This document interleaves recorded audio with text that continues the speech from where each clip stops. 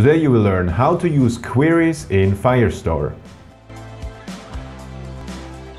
Welcome back to another episode in our Firestore, Firebase and React playlist.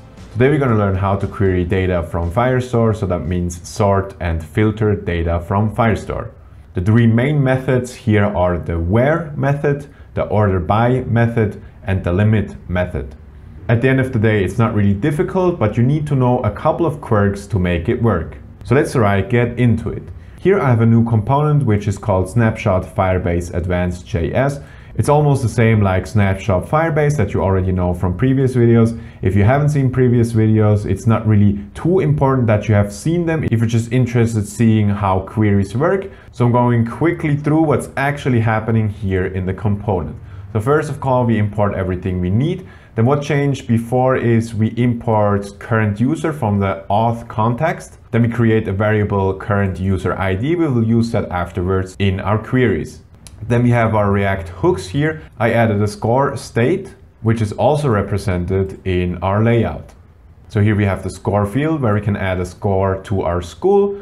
And then here the score will be displayed. We also have now the display of who actually created that listing. So back in our component here, we reference to the Firebase Firestore collection. Then we have the get function. In the use effect, we call get schools. Then we have the add schools function, the delete schools function, and the edit schools function. And of course, here is the return statement, which at the end of the day is what you can see here. What I changed from last time, when we click on the buttons here, the object is not directly created here. So before we did it this way, we created the object right down here. Well, what we do right now is if we, let's say, go to edit school, we create the object up here. But don't worry about that right now. I'm going to explain it better in the add school method. So here we create a variable which is called owner. So if you have a current user, that comes from up here, so from our user context, then we will set owner to the current user dot user ID. And if we don't have a current user, we will just reference unknown. Then the same with the owner email. If you have a current user, then we will reference the email of the current user. Otherwise, we will just reference again unknown. Then before we just had the object like this, just the title, the description and the ID. And now we added score, which takes score from the use state hook, which is set here in this input. And this will give us back a string type. And in JavaScript, we can add this plus symbol before the variable to convert a string type into a number type. And then the other two properties are owner and the owner email, which we reference from up here. So this will be our new school object, which we then put into our set method to create a new listing in our Firebase database. So now our object looks like this. We have a description, ID, an owner email, a score, and a title. And then the last thing that changed is if we edit, we don't edit the description anymore like before, but we edit the score. So let's go here and add a new score, a new title. The title won't change, but just to show you what's actually going to happen if we add a title and a description. If we edit score here, this should change to 4. And it does. So that was it about how the whole thing works. So as always, don't forget, if you want to find the code, the link to the GitHub repo is in the description down below. So let's start with the query. How you can do this is here after where we reference the collection from Firebase Firestore, we can add a method that's called .where and prepend it before onSnapshot. All the methods we're going to talk about today, which are where, orderBy and limit, work with onSnapshot and also the get method for Firebase. So let's filter all the results where the score is below 8. Just to recap, we have score 4, 3, 4, 5, 2, 2, 4, and 10. So this should be filtered out. So let's remember school 5. And then we add here where score in parentheses, comma, is less than, and this needs to be also in parentheses, 8. And because 8 is a number, because you remember we have type number here because we added the plus symbol here, we can leave it without parentheses. If it would be a string, we would need to wrap this in parentheses. So let's save that. And if you go to the page now, we shouldn't see school 5. So we can only see schools that have a rating of less than 8. So that's great. Another use case which we have often is that we only want to see elements that are owned by our current user. So we can do it like this. We reference the elements where the owner, which again we set here to be the current user ID.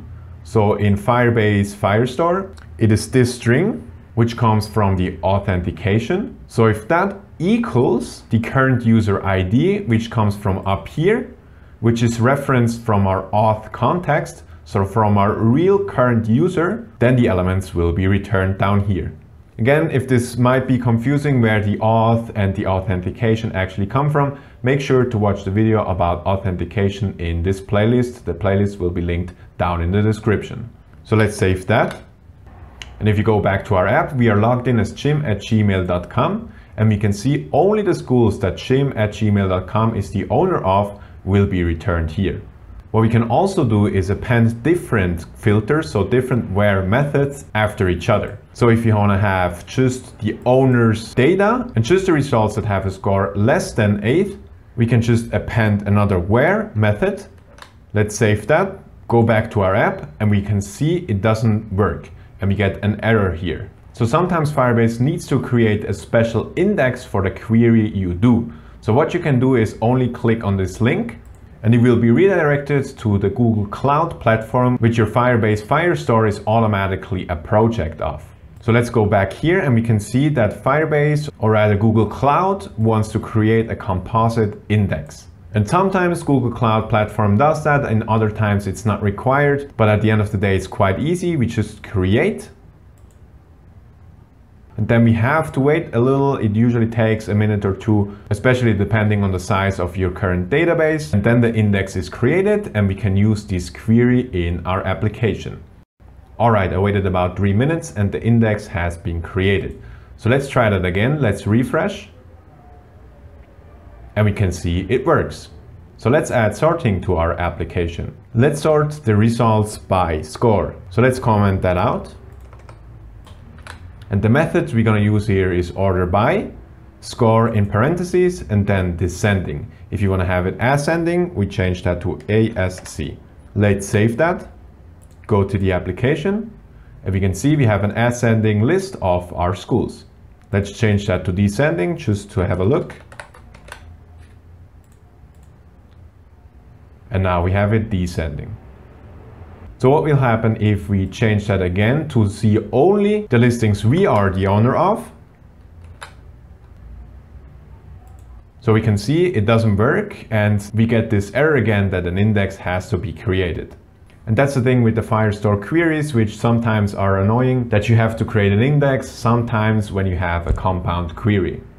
I prepared a little example to show you that it doesn't always happen, but I would say in my experience it happens most of the time you have a compound query. So for example, if we append this where method where the title is equal to school 1, this doesn't need a special index. So if we save that, we can see it still works.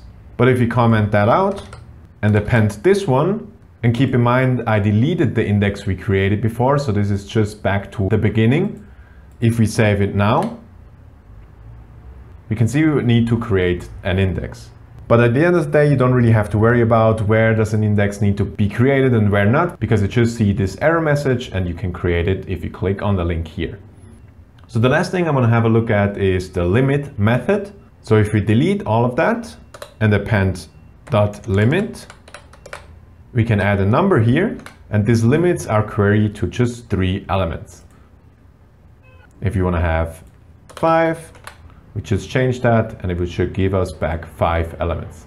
Now, of course, what we can do is append a lot of these queries. So for example, like this, where the owner is the current user, the title is the school ID, the score is less than 8, and it's ordered by the score in an ascending order. And then we limit the results to 3. Let's save that.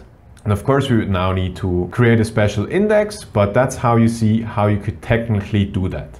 So should you do it this way? Of course, this is in your own opinion. So whatever is best for your application. So I would say if you have a very rigid application and you already know what the queries exactly will be, performance-wise, it will make sense to do something like this on the database query side. If you have a more flexible application or a dynamic query, I would use as few as possible queries. For example, just something like this where the owner is the current user, and then filter, sort, and limit the elements client side. If you do it client side, you're a little bit more flexible and you don't have to always create an index when you change something. So especially if you develop anything, it might make sense to filter and sort it client-wise. And afterwards, when it's established what you're actually going to do, you can performance optimize and do it with the database queries instead of doing it client-wise. Alright, this was already it. The next video will be about Firestore safety rules, where we will work closely with the queries. So don't forget to subscribe to not miss that. If you like the video, I will always appreciate a like. And if you have any questions or comments, leave them in the comment section down below. See you in the next video.